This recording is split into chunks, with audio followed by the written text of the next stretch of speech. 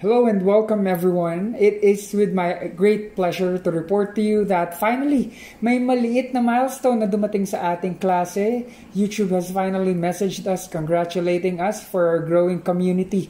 And it's all because of you. Thanks for that love and support that you're continuously sharing with our class. Now, for those newcomers there, kindly like and subscribe to this channel if you like the contents of our videos. And also to my students who haven't yet hit that bell, kindly hit that bell in order for you to be notified every single time that we are about to upload a new video. Well, it's already past midnight. Let's get down to business. For today's discussion, we will be focusing on epidemiology and public health.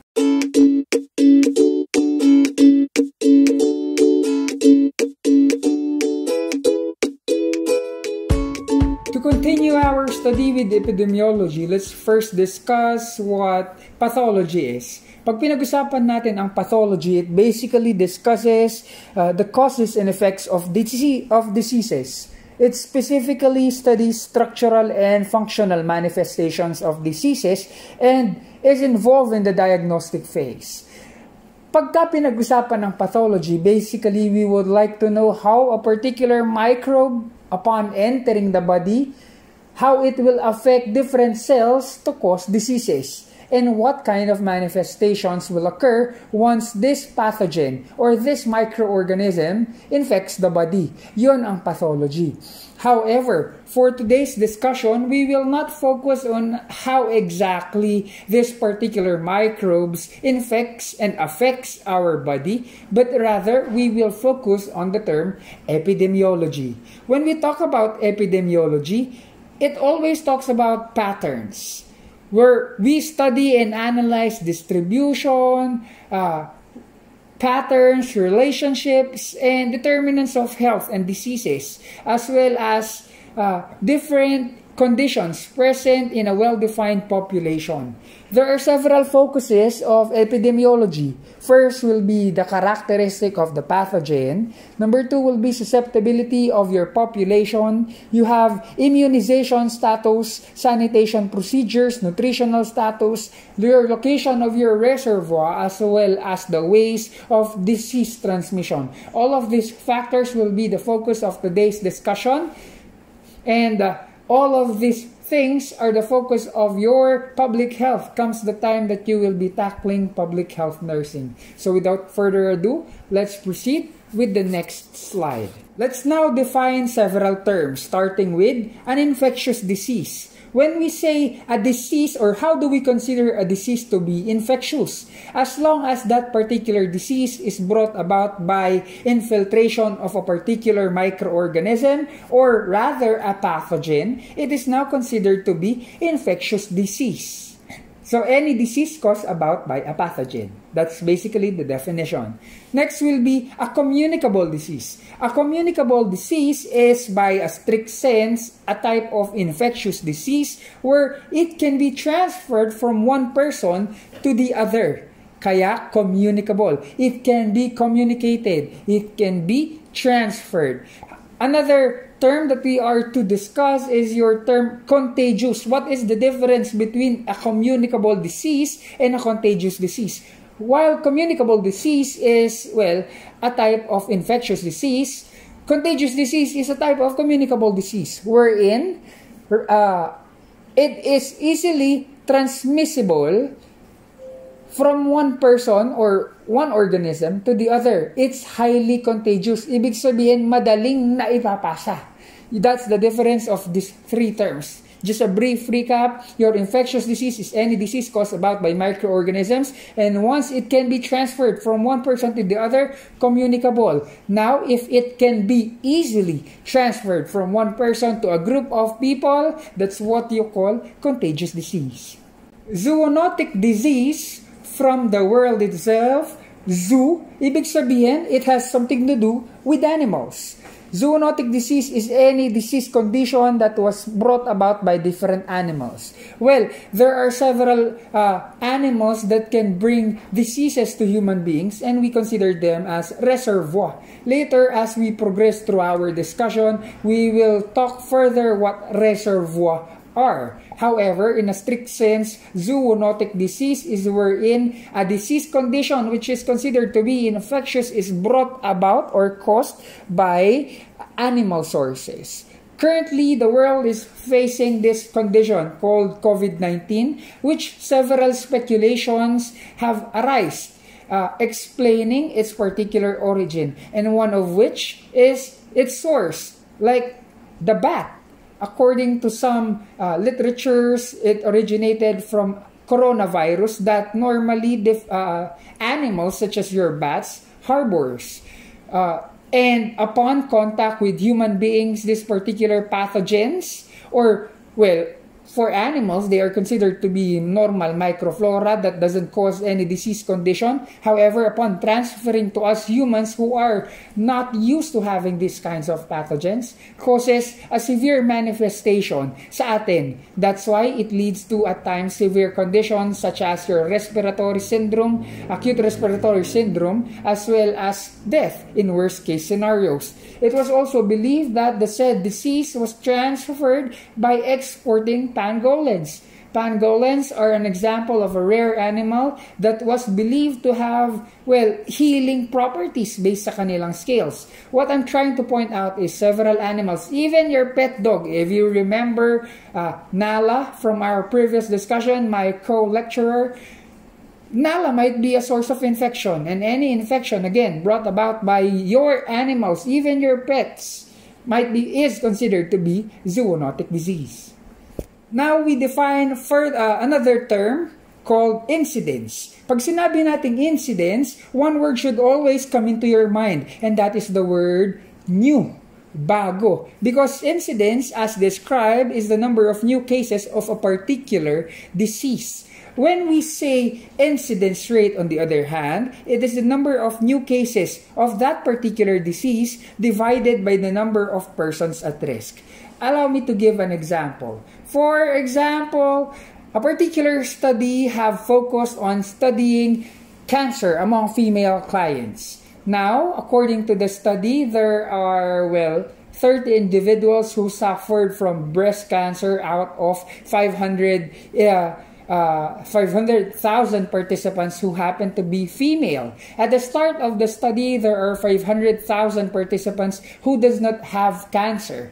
However, upon the end of the study, there are 300 individuals, as per what I said a while ago.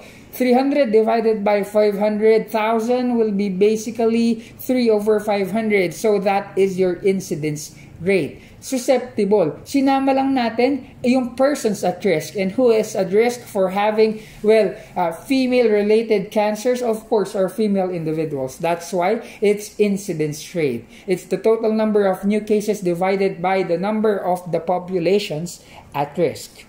Now we talk about the word prevalence. If your incidence is the number of new bagong sakit or newly diagnosed individuals contracting that particular disease, ang ating prevalence rate is the number of total cases of that disease existing in a particular population. Period prevalence is termed as the total number of cases existing in a given population given a particular time. Point prevalence, on the other hand, is given the particular moment. Sa ngayon, let's give examples so that we won't be, confused. Let's start with your incidence rate. An example of your incidence rate is the newly diagnosed COVID-19 patients in the Philippines as of today is, X number of people. That is incidence rate. Newly diagnosed today. Alright? So, yun yung mga bago lang na na-diagnose na tao. That's incidence. Again, incidence equals new. However, when we say prevalence, period prevalence for that matter, the total number of COVID-19 patients as per the month of June is, ibig sabihin, from the start, from the first person who contracted the disease up till the last known person who is currently contracting the disease, that will be included in your period prevalence. okay, which we will specify a particular number of people, okay, or which we will specify particular date or month or time period. Okay? Next will be point prevalence. Pag sinabing point prevalence, classic example, palaging today. Example, as of today, the number of diagnosed COVID-19 patients are X number. Alright? That is your point prevalence. Ibig sabihin, as of this point. Gaano karaming tao, how many people are diagnosed of that particular disease since the first person was infected up till this moment. Point prevalence. So basing from the figure that you can see in your PowerPoint presentation, that basically explains the difference of your incidence and prevalence. Prevalence is the total number. Ibig sabihin, lahat ng incidence, lahat ng newly diagnosed cases from time to time added together is equal to your prevalence. So, again, new incidence, prevalence, total from person 1 up till the last person who is considered to be contracting that particular disease. Also, nowadays, you are frequently hearing the term morbidity rate, mortality rate, as well as case fatality rate. Let's discuss them one by one. When we say morbidity rate, it's basically the incidence rate expressed in a specifically defined population. What am I trying to say? It's a ratio. A ratio wherein it shows specifically how many people are infected given this particular number of Filipinos, or the particular number of population. For example, 6 out of 100 Filipinos are considered to be COVID positive patients. Ibig sabihin, nag-assign tayo ng number of population to represent the whole in order for you to give a clear picture. A picture that can be easily visualized. That's morbidity rate. Okay? Next will be mortality. When we say mortality, you are to associate mortality with death. Mortality rate is the ratio of the number of deaths during a specified time period in a specified population. What am I trying to say? For example, this is just an example. This is not based from actual facts, just a disclaimer. For example, currently, tuberculosis is the leading cause of death among Filipinos that causes 3 out of 100 Filipinos dying from TB. Ibig sabihin, pinapakita natin the ratio. We are providing a proportion wherein we are giving a picture how many people die given a specified number of individuals. So, makakapagbigay ka basically ng idea to your readers or to your listeners how many people are indeed dying based from that ratio. Pero that is just a representation. Will that be enough in order for you to understand that indeed this particular disease is deadly? For example, sinabi ko sa'yo, the mortality rate of COVID-19 is 50 out of 100 Filipinos are dying from COVID-19. Will that make sense to you na it is indeed a deadly condition? You cannot say that it is already a deadly condition. How will you exactly know if a particular disease is indeed deadly? Hanapin mo yung case fatality rate. Because mortality rate is the number of deaths on a population regardless if they have the disease or not. Ibig sabihin, pag sinabi natin 50 out of 100 Filipinos, that doesn't mean that those 100 Filipinos had experienced COVID-19. However, 50 of whom died. Okay? Paano natin malalaman kung deadly? Punta ka sa case fatality. What is case fatality? It's also a ratio, a proportion, which shows deaths or the number of those people dying from that disease compared to the total number of diagnosed cases. Dito makikita if indeed it's deadly or not. Okay? Examples are posted in your PowerPoint. You have a pandemic or an epidemic that happened year 2002 as well as an epidemic that happened 2012. Correct me. SARS was considered to be pandemic during that year. According to statistics provided to us, during the year 2002, there are 8,098 diagnosed cases of SARS, and recorded number of deaths is 774. Having that data, it was concluded that the case fatality rate is equal to 9.6%. Meaning, if you have contracted that particular disease, you are to die from that disease with an approximate value or number or probability of 9.6%. Ibig sabihin, madedetermine natin kung nakakamatay ba if indeed this particular disease is deadly or not. However, another particular strain of your coronavirus, well, by the way, coronavirus is also the causative agent for SARS. MERS, on the other hand, during the year 2012, was considered again to be an epidemic na nasa Middle East. Kaya MERS, Middle East Respiratory Syndrome, was also caused by your coronavirus. Approximately 2,494 cases were recorded, and among these cases, 858 people died, having a fatality rate equal to 34%. Ibig sabihin, during that time, if you have contracted the coronavirus that caused MERS, okay, that means you are probably to die approximately 34% ang chances mo to die. That is case fatality rate. As of the moment, coronavirus is still picking up. The number of deaths are also picking up. That's why we can have a conclusive result for your case fatality rate. That's why it's important for you to find this particular parameters in order for you to have a clear picture of what kind of disease are you currently battling. Let's now classify diseases according to the number of infected individuals as well as the time and frequency they are appearing in a particular geographic location. Unahin muna natin ang sporadic disease. When we say sporadic disease, the first word that should always come into mind is the word occasional. Because sporadic disease occurs occasionally within the population in a particular geographic location. Which means, there will be time that this disease is present in the community, or there will be time that this particular disease is absent in this particular community. Ibig sabihin sa Tagalog, ito yung sinasabing paminsan-minsan lang, chances lang, kakaunti lang.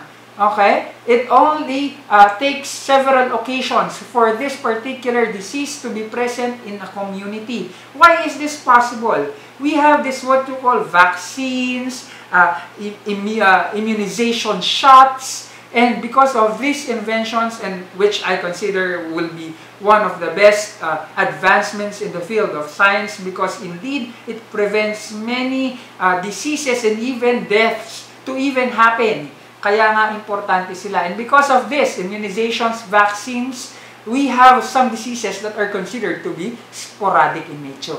Occasional. Minsan-minsan lang.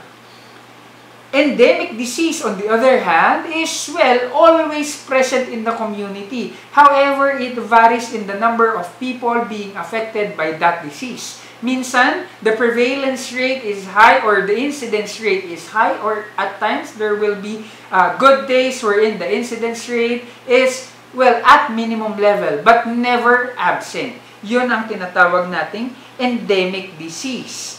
Okay? There might be fluctuations present. However, the disease never goes away. Next will be epidemic.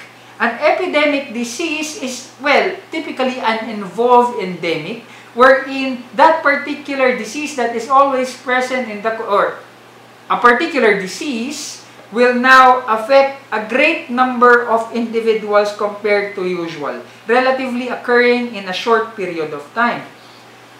Before you think about COVID-19 or any disease related to COVID-19, a classic example of this is, for example, well, I said example a lot of times, but again, for example, it's it's the birthday of a prominent figure in your community. Now, that particular prominent figure held a feast, and after the feast, there were reported that there is an incidence of food poisoning where well, 50 individuals suffered from dysentery or gastric condition or gastric upset. Okay? Might that be considered an epidemic? Yes, it might be considered an epidemic wherein it is not expected that there will be a sudden number or influx of patients complaining from food poisoning, pero nagkaroon a sudden increase in the number of incidents within a particular area. And madalas, most of the time, this epidemic follows a process wherein the number of cases will peak, wherein patients will go day after day or hour after hour going to hospitals, having patient influxes, and once it reaches the maximum number of individuals infected, there will be a downslope. Ibig sabihin, hindi na siya aakyat. Once the trend goes down, it will continue. It will continue up till it reach total eradication at a particular point. That is, sabi ko nga dito in my lecture, the number of susceptible and exposed individuals is basically limited. That's why natural termination of that disease is expected. That is epidemic. Usually, epidemic happens where people living in a populated area, for example, cities, will now have their vacations traveling from the city, going to a rural area to have their rest and recreation. However, little do they know that they might be carrying different pathogens, different microbes, which is not currently present on that particular community. They are not used to that particular exposure. Ergo, they don't have any defense mechanism for that particular microorganism. Comes ikaw from the city who will have vacation, okay, you will now be a reservoir for that particular microorganism. Then, because of the absence of natural immunity for this community, you might cause infection to them. That is the usual cause of an epidemic. Well, in order for you to further understand, let me give you several examples. You have influenza. Influenza is usually an epidemic that in multiple areas in a certain time of the year. And I would like you to understand that influenza is mutating every now and then. In a span of probably even yearly, they mutate. They develop resistance to previously effective medications or vaccine or shots, immunization shots. That's why it's a requirement for, or rather a suggestion for individuals to have a regular immunization shot in order to update your immune system with the current virus that might be, well, spreading in your community. Another example will be, well, the start of COVID-19. At the start of COVID-19, it was not even considered to be a pandemic. It started to be an epidemic, wherein a particular, what do you call this? A particular community in China or a particular province in China had an abnormal increase in the number of persons infected with COVID-19.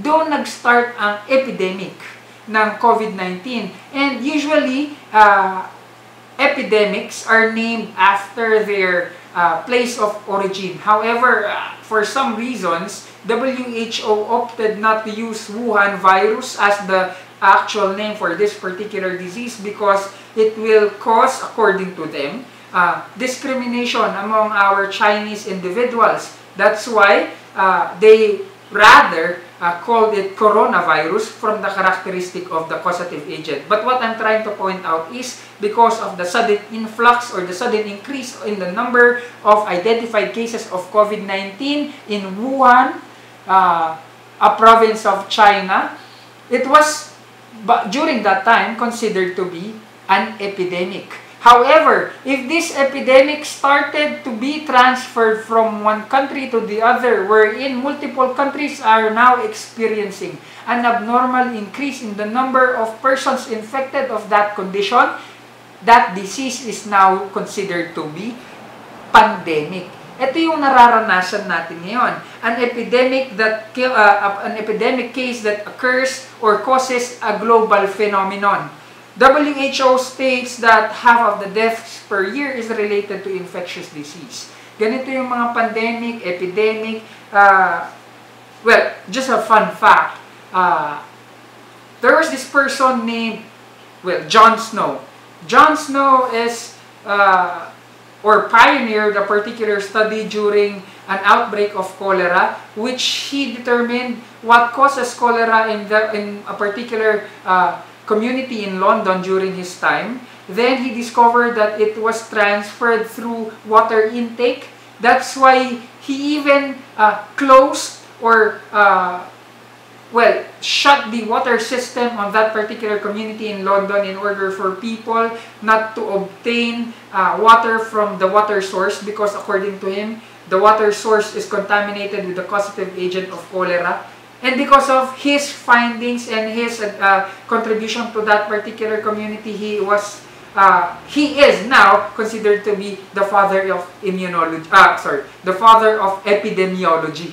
Yun yung naging reason kaya siya ang kinonsider na father of epidemiology. Well, going back to the statement of WHO, it is now believed that, well, most of the deaths happening all throughout the world is brought about by infectious disease. Particularly, you have there your AIDS, HIV, TB, malaria, and, well, not to mention the current pandemic that we're experiencing, COVID-19. So basically, all of those are considered to be infectious by nature, and again, it, well, contributes to the a great number of deaths happening all over the world. There are several determinants whether a particular infection or pathogen might cause infectious disease to different clients. And there are three major considerations that we need to determine in order for us to understand if indeed this infectious microorganism might cause disease. Number one will be the actual pathogen. We would like to determine the pathogenicity. Based from our previous discussion, pathogenicity is the degree by which a pathogen can cause a disease. Okay? We are now checking, number one, how are they to survive and how are they to multiply given a particular scenario? Because their survivability as well as their rate of replication will determine how fast and their extent, the extent of how they are to cause a particular disease in your host. Dapat natin ma-determine yon. Diyan papasok your concept of your capsid, your glycocalyx, and even how they reproduce, cell divide, or even infect several microorganisms or organisms for that matter. Aside from that, also included in your pathogenic factor is how are they being transferred from one person to the other, or your mode of entry. Your mode of entry will be further highlighted in your chain of infection, which we will talk about later on.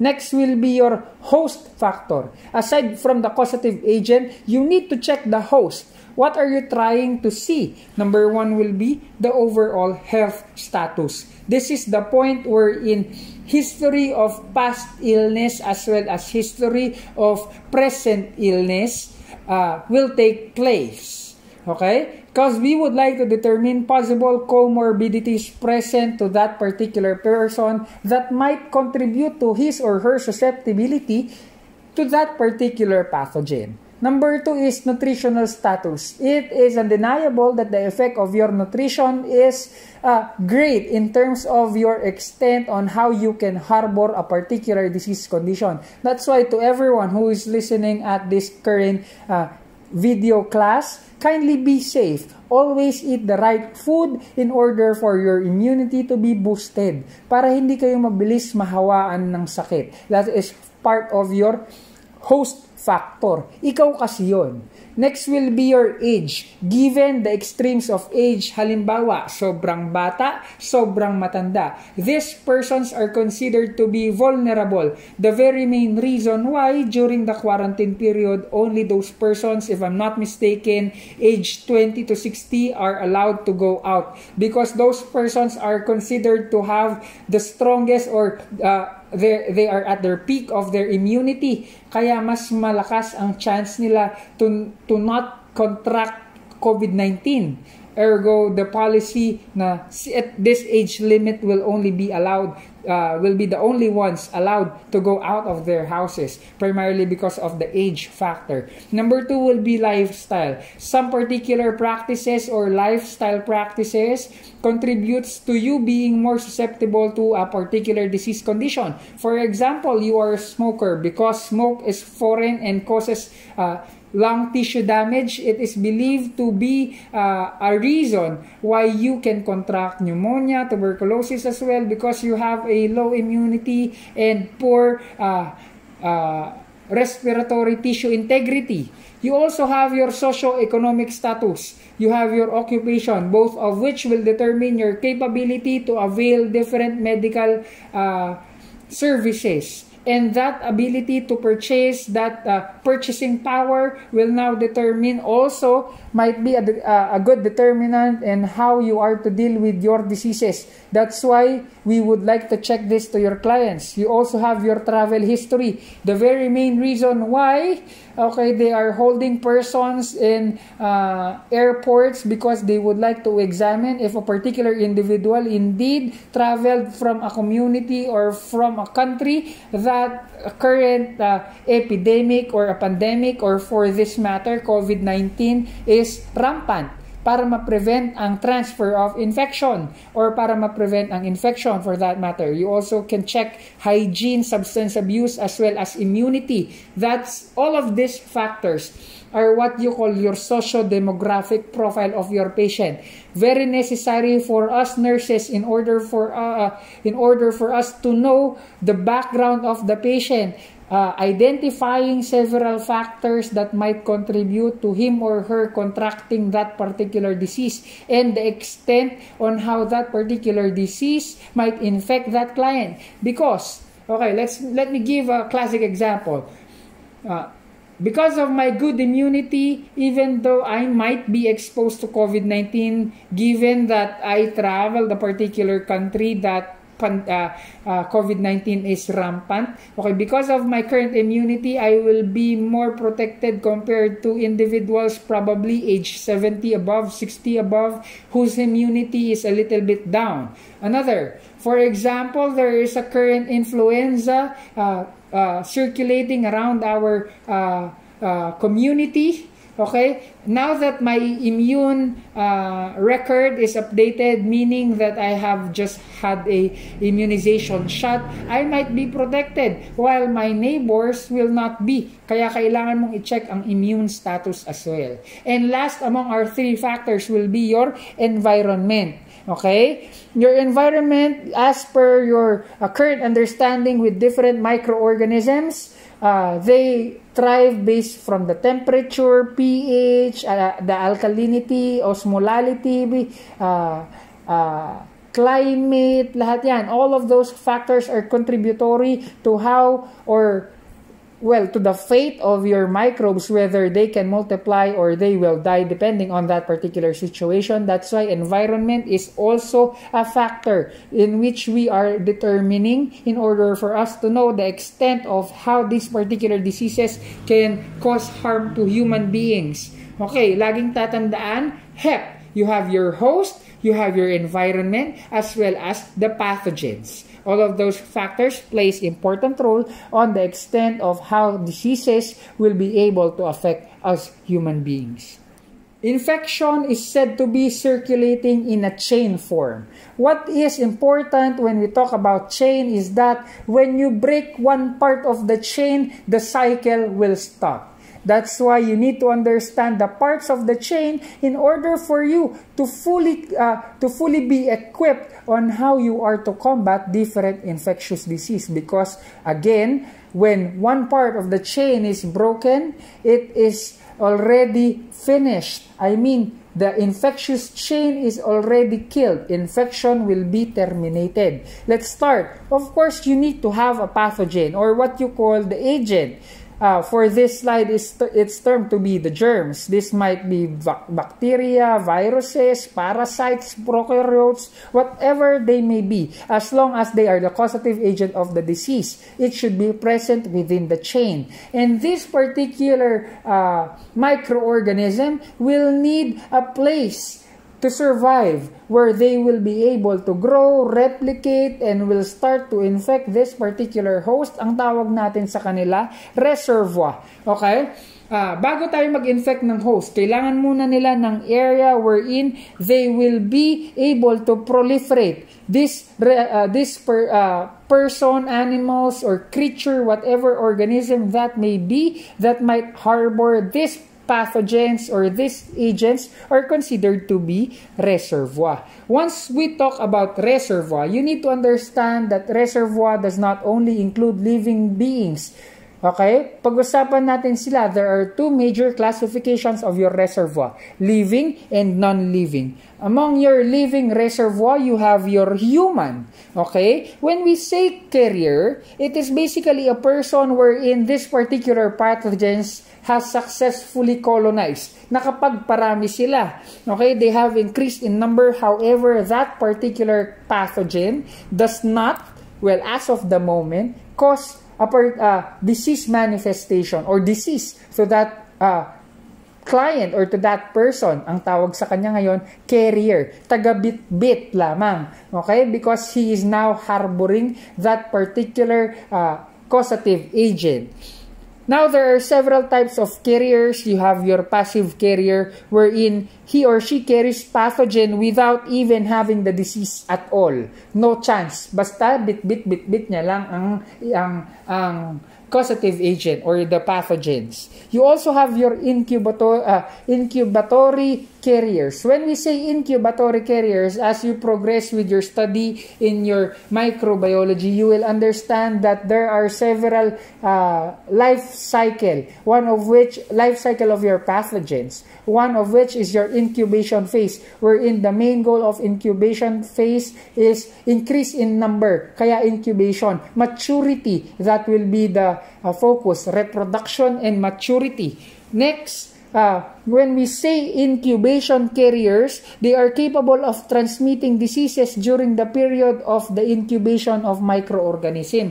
Habang nagpaparami pa lang ang microorganism within your reservoir, they are able to transfer that particular microorganism to other people. Tawag sa kanila, incubatory, wherein they infect during incubation period. Meron naman, convalescent. When we say convalescent, they are able to transmit pathogens when they are recovering. Classic example of which is chickenpox. That's why always remember, once a person infected with chickenpox have his or her lesions starting to dry up, that means he or she is now in the convalescent stage. Mind you, chickenpox is highly contagious at that particular phase. Kaya, it does not mean that your wounds or your itch are starting to dry up. That means you can go outside and celebrate and have a party or a mañanita. Well, it does not warrant you to have a party because chickenpox is highly contagious on convalescent stage or on its convalescent stage, meaning that particular person is considered to be a convalescent carrier. Let's now have your active carriers. Active carriers are persons who have had the disease and have completely recovered. However, they still harbor or contain within their body the causative agent and have the capability to infect other humans or other individuals or organism for that matter. Ang tawag sa kanila, active reservoir or your active carriers. Well, as per previously explained, animals can also be reservoir. When animals place as reservoir for a disease condition, it is called your, again, zoonosis or your zoonotic disease. An example of which is your rabies, present in the saliva of different animals such as dogs, cats, bats, that once they have bit you, okay, they might transfer the rabies virus through salivary injection. That is an example of your zoonotic disease wherein animals served as reservoir. Another example of your animal or zoonotic disease is your toxoplasmosis brought about by your Toxoplasma gondii, commonly found on fecal material from cats, which will infect, if successfully infiltrated pregnant individuals. It might cause severe debilitating condition on the fetal growth, especially when exposed during the first term or the first 3 months of pregnancy. You also have your arthropods. Pag pinag-usapan natin ng arthropods, these are animals such as your insects as well as, different insects for that matter, that may be involved in the transmission of disease. They are termed to be your vectors. Aside from having the living organisms as your reservoir, pwede rin naman yung mga walang buhay. What am I talking about? Different microorganisms can be transferred through non-living things. For example, those that are being carried by air. You have those that are in soil, dust, are present in food, milk, as well as different substances that are considered to be inanimate. For example, fomites, or what you call fomites. Your fomites are inanimate objects that are capable from transmitting pathogens. For example, I am a carrier of a particular pathogen that lives in my mouth. Now, upon drinking in this mug, I basically leave microorganisms on this particular surface. Another person will now utilize my mug, and without proper cleaning and hygiene, it might be transferred to that other person through contact. Those are basically your reservoir. After your reservoir, these microorganisms should find a port of exit. This is the point wherein they will go out from the host or the reservoir. Usually, there are different portal of exit through human reservoirs, such as your mouth, cuts, or even during your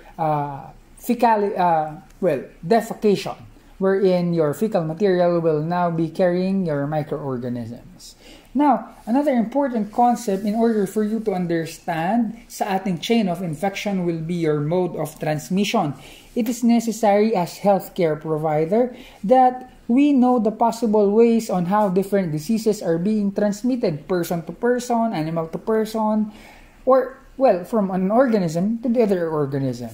There are basically 4 major classification of your mode of transmission. Number 1, you have your droplet method. Ganito ang droplet method. For example, I am a patient that is suffering from a disease condition that can be transferred through droplet method.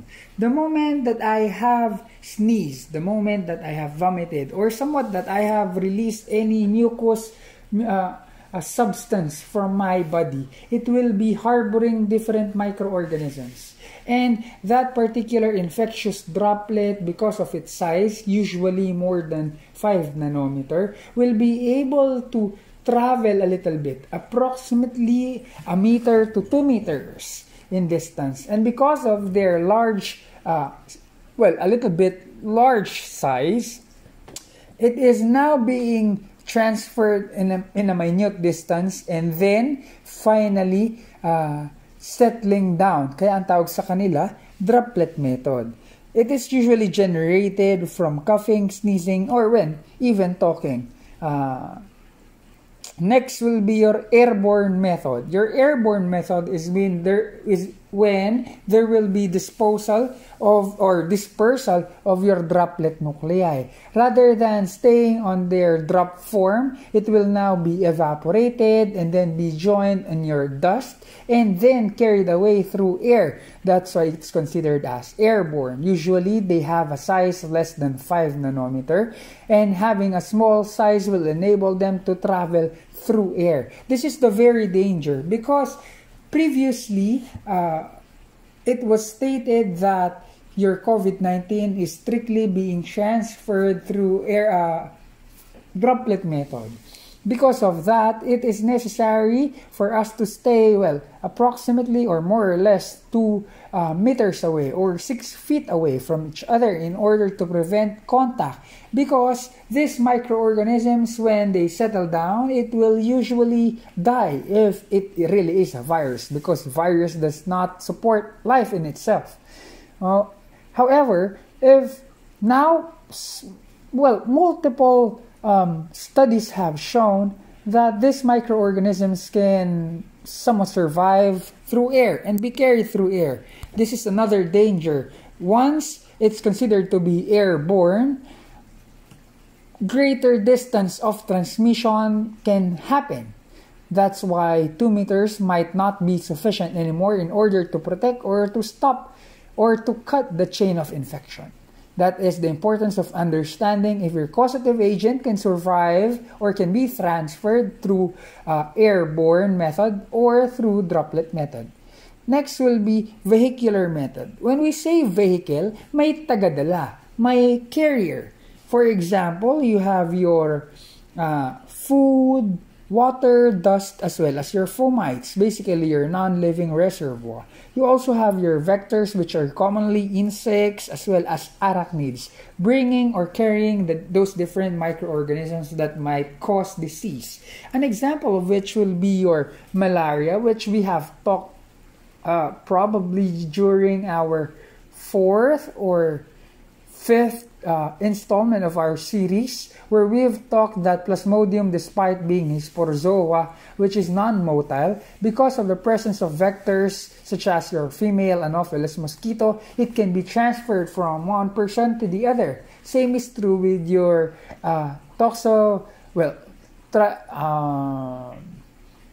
you have your dengue as well. Dengue can be transferred by bites of Aedes aegypti, which is considered to be a vector as well.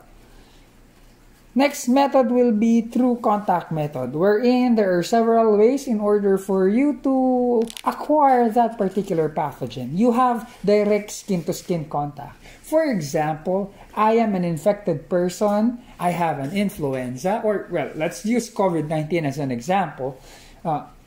As a person carrying COVID-19, I suddenly sneeze without anybody around me. Meaning, I will not be able to infect anyone because no one is proximal to me. Upon sneezing, I've used my hands to cover my mouth. Covering my mouth using my hands, the next time I will meet a person and start a handshake, my very hands is harboring the microorganisms. I will be able to transfer microorganisms through a handshake. That is considered to be direct skin-to-skin contact. Common mode of transferring microorganisms such as the cold viruses and, COVID-19 for that matter. This is very prevalent mode of infection transfer, especially in the hospital, because we have this what you call high touch areas or high exposure areas wherein particularly your hands, this is usually utilized in order to perform different nursing interventions. When you are dealing with your patients, you usually use your hands. That's why it's important for us healthcare providers, particularly their nurses, to always perform adequate, effective, efficient hand hygiene, eliminating those microorganisms that might cause different disease condition because you might now be considered as a reservoir. Now, promoting cross-contamination even in the work field. That's why, as per the recommendation of the Department of Health, despite you not having any microorganism that might cause a disease, once you sneeze, part of our etiquette is you will cover your mouth using the antecubital space because your antecubital space, unlike your hand, is not considered high touch. Next will be direct mucous membrane to membrane contact. This is done through kissing or even sexual contact. Common mode of transfer for sexually transmitted disease is wherein through sex or sexual intercourse, there will be mucus from the female cavity as well as the male organ for copulation. It might transfer infection. Common for example of your STDs are your syphilis, gonorrhea, chlamydia, herpes, as well as the transfer of HIV causing AIDS. You can also have an indirect contact through airborne, which was discussed a while ago, through droplet or even airborne, depending on the size of the molecule or the droplet nuclei. Well, this is important for you to understand as we continue with our discussion that there are several ways on how to cut those modes of transfer. Pero mamaya na natin siya bigyan ng pansin. You also have infection via food and contaminated water, making the food preparation also our concern in hospitals because our food that we are serving our patients might even be sources of infection. Kaya dapat always beware on the manner they prepare and deliver and serve the food that your patients are about to take. Next is indirect contact through arthropods, basically your vectors. Also, you have indirect contact with fomites, such as respirators. That's why oxygen cannula is not being utilized from one patient to the other because there are some microorganisms that are considered to be pathogen present in your nasal opening that might be transferred with repetitive use of the same nasal cannula.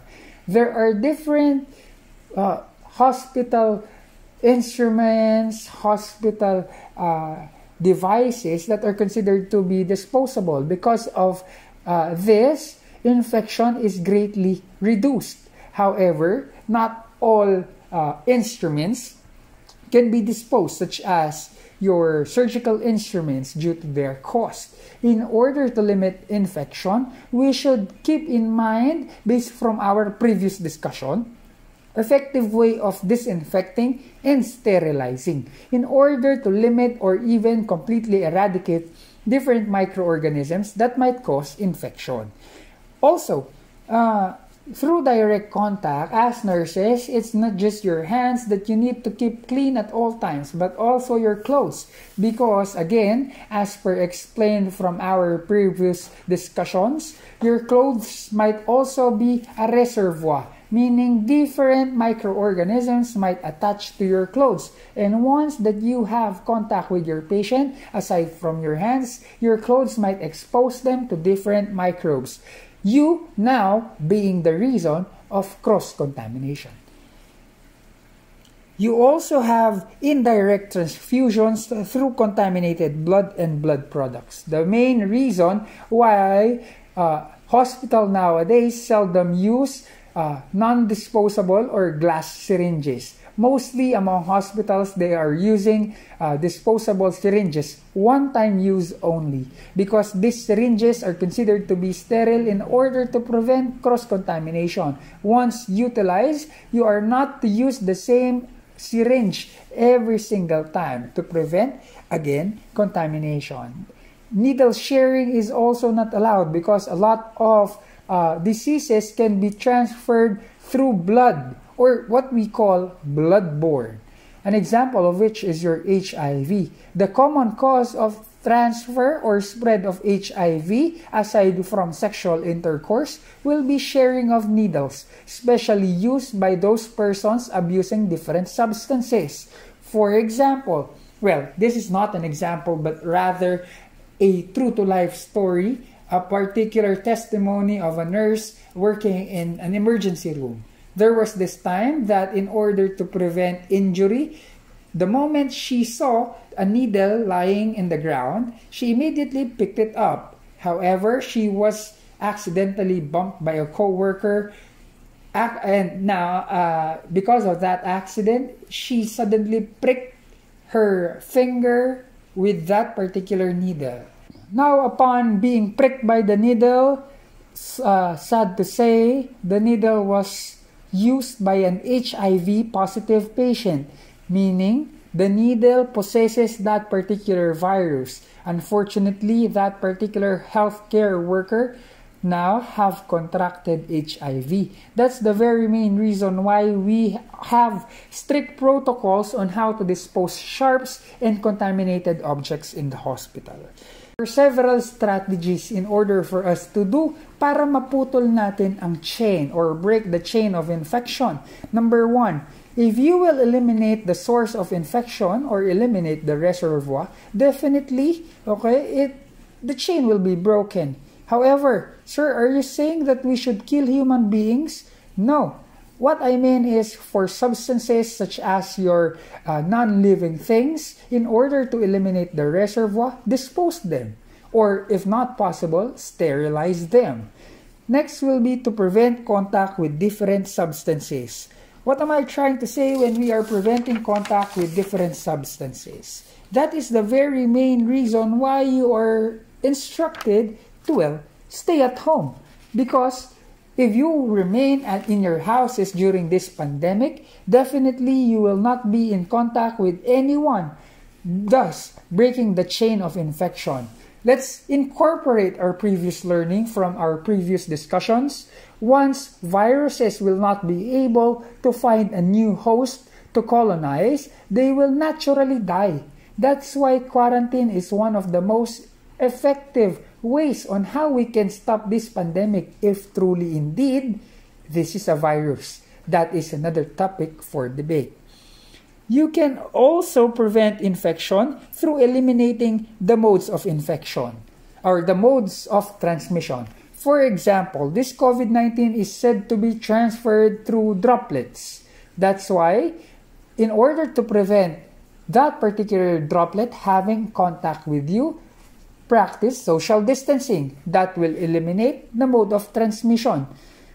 Aside from that, for example, the mode of transmission is through mucus-to-mucus contact. Well, avoid having sexual intercourse, or avoid kissing, or having contact with different mucous membranes in order to cut the mode of transmission. Next, block the entry pathway. Specifically for COVID-19, we have this what you call your T-zone. Your T-zone will be the zone between your eyes extending up until your mouth. That is your T-zone, said to be the most or the area where COVID-19 usually enters. That is the very main reason why we are to wear masks as well as face shield that will be able to cover that particular T-zone. Because again, COVID-19 virus or your SARS-CoV-2 usually enters through your mouth, through your nose, as well as through your eyes. Kaya dapat natin protektahan. Blocking the mode of entry or the portal of entry as well as portal of exit will be means of cutting the chain of infection.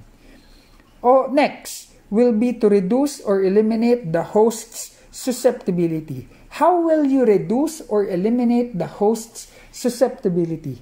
Number 1, strengthen your immunity. Eat well, rest well, and eat nutritious foods. Next is have enough sleep. Also, you can eliminate your susceptibility by injecting or by taking immunization shots. The very main reason why it is advisable for you to have a yearly influenza vaccine. Another important consideration is for you to have proper hygiene. Well, typically, for us healthcare workers, our priority is to perform proper hand hygiene. But generally speaking, having an overall good hygiene will be effective in breaking and eliminating different microorganisms that we are harboring within our body. Next is having good nutrition, rest, and stress reduction, which will basically, as per explained, increases or boosts your immunity. Obtaining immunizations also through injection of live attenuated viruses or bacteria might produce immunity, making our body immune to that particular strain of a disease. For example, I myself, well, this is not immunization, however, it produced an immunity on my part. I have suffered dengue or was diagnosed with dengue a couple years back, and because of that, I am immune to that particular strain of dengue. Just something that is nice to know. There are 4 strains of dengue and I had 1. So basically, the other 3 strains of dengue might be able to affect me. However, I'm 25% immune to dengue because thankfully, I've experienced dengue myself. Well, thankfully might not be the right term, though. Implement rodent and insect control, especially if the mode of transmission is through vehicles, particularly your vectors, your rodents, your insects. Removing their site of or their breeding site or their where they proliferate will be the most effective way in order to cut the chain of infection. Common example of this is the elimination of stagnant water. The common breeding sites for mosquitoes, the causative agent of your dengue as well as malaria. When we will kill the area wherein they will thrive, grow, and multiply, it will be an effective way in order for us to cut that chain, breaking the chain of infection, thus eliminating the possibility of contracting the disease. Next is proper patient isolation, which will be discussed later on. As per stated, different microorganisms might be transferred through fomites. That's why we should ensure proper decontamination as well as sterilization of our medical instrument.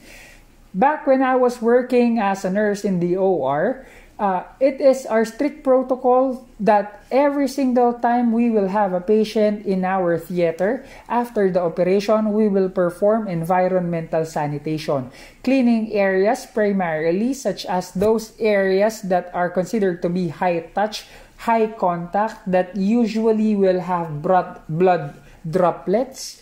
We will secure and make it sure that we will be able to clean it using our hospital-grade disinfectants. Also, we have our surgical instruments that are being subjected through sterilization process with the use of steam through autoclave. We also utilize different gases through our STIRAD as well as gas machine. All these modalities eliminates microorganisms present in our fomites. Next, dispose sharps and infectious waste properly. When you go to the hospital, there are specific bins specially dedicated for sharp objects in order to prevent accidents such as prick and punctures. You also have different disposal bins for infected wastes. That's the very main reason. For example, you are taking care of a baby and suddenly he defecated, and fortunately you have him or her on diapers.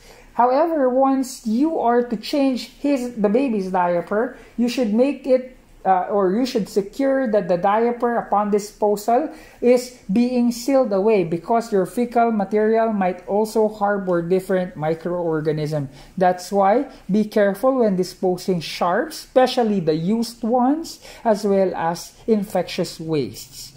Next is for you to wear PPE appropriately.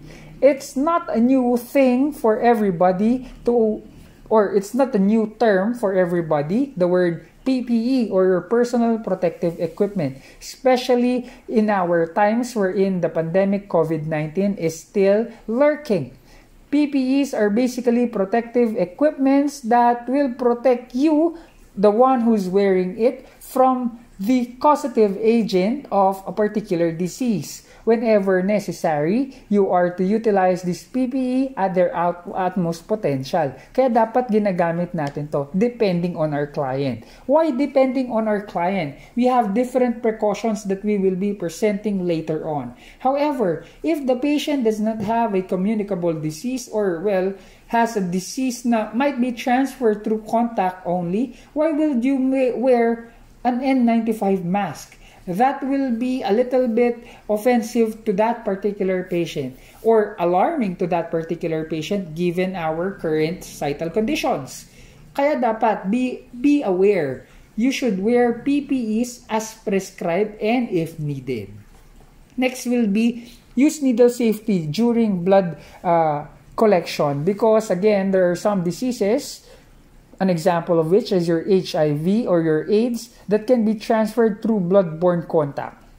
Kaya dapat we should be careful, and we will use needle safety devices. Well, in a particular institution where I've worked, again as a nurse, during our IV line insertion or yung pagsuswero, we are using needle safety devices wherein you will not be able to prick yourself accidentally because it automatically locks. So those technologies prevent accidental pricking that might, well, result to a bloodborne transmission of diseases or transmission of bloodborne diseases rather. Ito naman yung mga precaution that we are using or that we are implementing in the hospital depending on the condition of your patient. Number 1, if the condition of the patient is said to be transferred through droplet method, the following will be our provisions. We should let our patients stay on a private room or if not possible, in a ward as long as there is at least 2 meters distance from one patient to the other with, of course, curtains covering one patient from another. For the staff nurse, you should always wear mask as well as eye protection. Ito yung standard precaution na ginagawa natin for COVID-19. As you can see, aside from the hazmat suit, okay, we are using mask and face mask and eye shield in order to prevent this droplet to enter from us. Also, if necessary for this patient to be transferred from one place to the other or for him or her to be ambulated, once nalalabas sa kwarto ang pasyente, always make it sure that your patient is wearing a mask.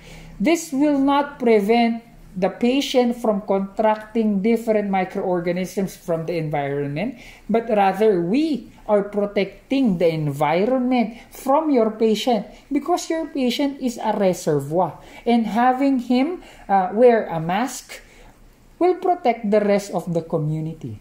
This is the very main reason why earlier during our experience for COVID-19, it is not expected or advisable for us to wear masks because a lot of people does not know your proper mask etiquette or how to properly wear and handle your mask.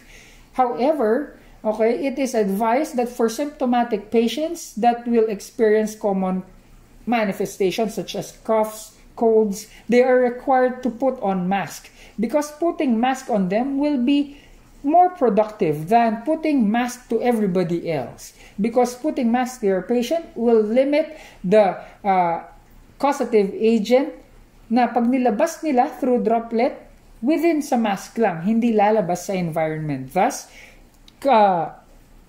breaking the chain of your infection. If the patient has someone with them, you are also to advise them to wear mask if they are to go outside. If the patient is said to have a contact precaution, meaning the patient's disease can be transferred through contact, ibig sabihin sa paghawak, okay? The following are the provisions. You are to ask your patient to stay on a private room. However, if not possible, pwede naman sa ward or a common room as long as they will be staying with patients with the same condition. Yun ang importante. Next, for staff such as us, as well as other healthcare providers, it is important for you to always wear gown as well as gloves. What do you mean when we wear gown and gloves? This is the very main reason why, kasi ngayon, your COVID-19 disease is said to be transferred through a combination of droplet as well as contact. Kaya nga nagsusuot tayo ng hazmat suit. Once we step out of an area where a patient is positive of that disease, we are to remove the gown as well as gloves because they are considered to be unsterile.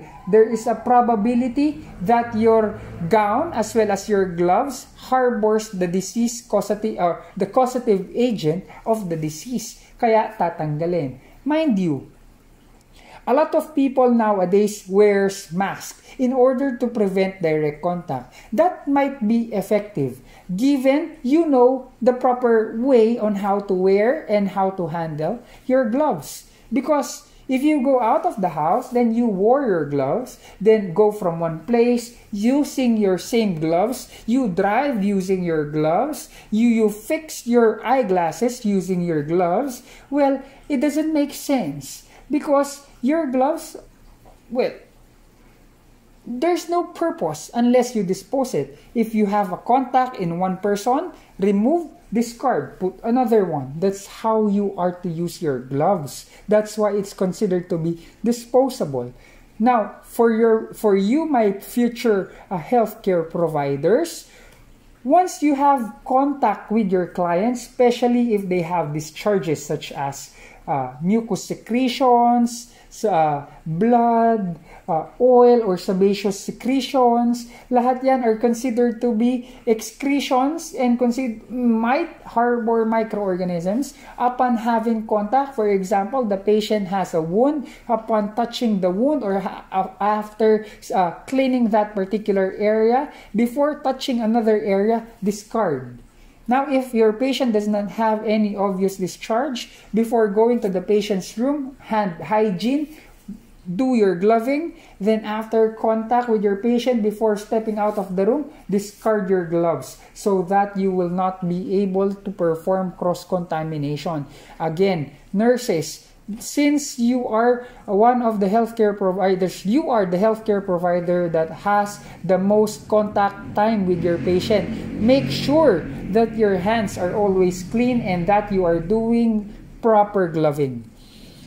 Another is for you to wear your PPEs and dedicated equipment when doing several procedures. That is for your contact. Droplet plus contact was explained a while ago. It's basically the combination of both. Airborne, on the other hand, having the word itself, the disease can be transferred through air. Ibig sabihin, when you are in the patient's room, the entirety of the room is considered to be unsterile because the microorganism might float through the air. What are you to do now? Number one is for you to have a reverse isolation. When we say isolation, we are protecting the patient from the outside environment. Commonly done for patients that are immunocompromised because they easily contract disease. Kaya pinoprotektahan natin sila against microorganisms from the outside. However, these persons are now the carriers. We would like to protect the environment. That's why we are utilizing reverse isolation, wherein we are always securing that the patient's doors or the patient's room is closed and sealed. Also, we have different environmental filters inserted in their air conditioning unit that will filter the air inside the room, trapping the microorganism that might cause a disease. Also, that is what you call your negative pressure, wherein the pressure sucks in the room's environmental air and purifying the air. That is what you call negative pressure. Common for OR theaters because we cannot risk infection in the operating room. That's why we are installing HEPA filters that will serve as negative pressure para ang air natin sinasak paloob at hindi lumalabas within the theater, effectively preventing infection, especially those that are considered to be airborne. Next is for the staff. Since microorganisms can be transferred through air, we should utilize a good mask. What do I mean by that? We are utilizing surgical grade mask at least or even an N95 in order to appropriately and effectively block these microorganisms from entering our system.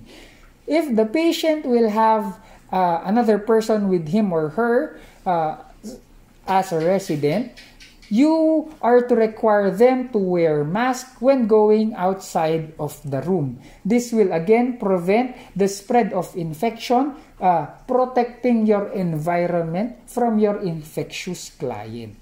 Now that we have talked about your chain of infection, your mode of transmission, to further the discussion of your chain of infection after your mode of transmission, you have your portal of entry wherein these microorganisms will enter our body. Kaya usually protect your mucosal opening. That's the very main reason why you are using mask as well as face shield. After that, after your portal of entry, the last will be the susceptible host, especially if your host is not or did not yet develop immunity against that particular pathogen. It is most likely that he or she will contract that disease. There are several organizations or groups that are responsible for epidemiology studies as well as preventing the spread of infection. Lagi niyong naririnig to, especially nowadays in news and different posts in on our social media. Number one will be your World Health Organization, or WHO. This is a specialized agency in the United States responsible for international public health. The WHO's mandate is advocating universal health care, monitoring public health risk, coordinating responses to health emergencies, as well as promoting human health and well-being. It provides techniques, assistance to different countries, sets international health standards and guidelines, and collects data on a global health issue. Currently in our pandemic, you will remember that several members of the WHO is performing different press conferences wherein they are giving advices for all the countries that are suffering from the disease on how they are to handle, how they are to prepare, and how they are to treat clients that will be positive of that disease. The very main organization responsible for this is your WHO, basically based in the United States, however concerned in the welfare of every country's, or the welfare globally. Also have your Center for Disease Control and Prevention, or your CDC, wherein its main goal is to protect public health and safety through the control and prevention of disease, injury, disability, both in the US as well as internationally. They specially focus their attention on infectious disease, foodborne pathogens, environmental health, occupational health, health promotion, injury, and educational activities designed to improve health. Both of these organizations are vital in our study of epidemiology. Well, in fact, here in our country, we have our National Epidemiology Center, which is another sub-branch of your Department of Health, responsible for checking the prevalence and incidence of different diseases present in our country. Sila yung nagre-report every now and then that the current cases of this particular disease is this number. Sila yung responsible doon, the National Center for Epidemiology here in our country. This particular organization has laid several terms in order for us to understand. Number one is control of infectious disease. When they say we are currently controlling the infectious disease, they simply mean that they are doing something in order to reduce the incidence and prevalence of that particular disease. It's neither positive nor negative. Well, it's positive in a way that they are doing something. However, it's not conclusive that it is yet to be effective. Next will be the elimination of your infectious disease. When we say elimination, there's a reduction of case transmission to a predetermined low level. Example, if we say that there will be 1 case per million of people all over the world that is infected by COVID-19, we can consider COVID-19 to be eliminated. Ibig sabihin, nagkakaroon ng predetermined value. And once we have reached that predetermined value, it can be said that we have eliminated the disease. However, it does not warranty complete eradication. Because when we say eradication of the infectious disease, this is achieving a status wherein no more case of that particular disease is discovered. Thus, no intervention is still needed or is to be performed. Kasi nga, completely eradicated na ang disease condition. Hopefully, these are the very words that we are waiting in the near future. Ang sarap pakinggan that world, COVID-19 has been completely eradicated. Hopefully, in the near future, I hope COVID-19 will be completely eradicated and we will be able to go back to our new normal lives. To wrap our current discussion, we have focused on the word epidemiology as well as public health, wherein we started to define pathology versus your epidemiology. Pathology is responsible for the disease process and how it is being diagnosed and causes debilitating physiological changes in your patient or in your host, while epidemiology is concerned about determining the frequency, distribution, as well as determinants of diseases. We have given or provided you the focus of epidemiology, namely the pathogen, susceptibility of the population, immunization, nutrition, sanitation, the location of your reservoir, as well as ways of disease transmission.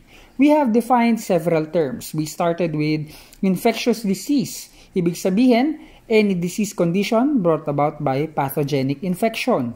You have communicable disease, an infectious disease that can be transferred from one person to the other. While contagious disease is a disease condition that is highly communicable. Zoonotic disease, on the other hand, was also defined wherein it is a disease condition brought about or having an animal as a reservoir. We've also defined your incidence versus your prevalence. Your incidence is the newly diagnosed case, while your prevalence is your total number of cases. We've differentiated morbidity rate versus mortality rate.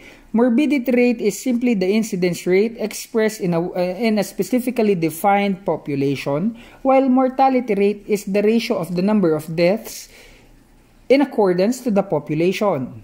However, both are not conclusive on how deadly or fatal is the disease. We need to find out the case fatality rate, which is basically the number of deaths that occurred to versus the number of persons diagnosed with that particular disease condition.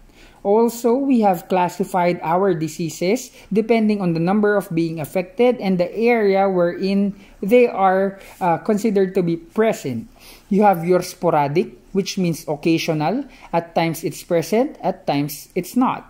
You have your endemic. It's always present, however, it's fluctuating. There are days that the infection is rampant and there are days that the infection is at minimal level. However, an important consideration is that it never goes away.